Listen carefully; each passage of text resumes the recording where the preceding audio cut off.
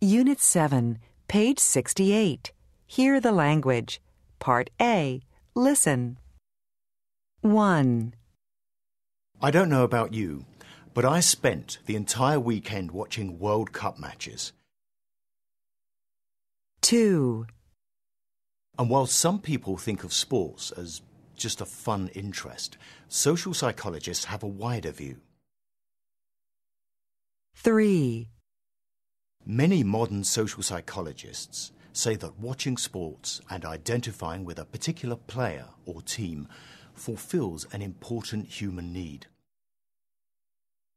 4, This is the need to belong to a group and feel a sense of self-esteem. 5, Games are interesting only if they involve some kind of problem-solving and decision-making. 6, How do they try to get an advantage over their opponents? 7, For example, at the Olympics, being a sports fan is a way for people to feel united as a nation.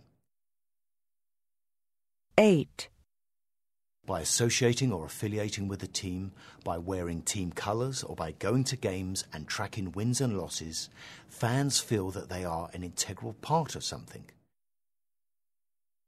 9, This ongoing exchange keeps fans involved in the team community.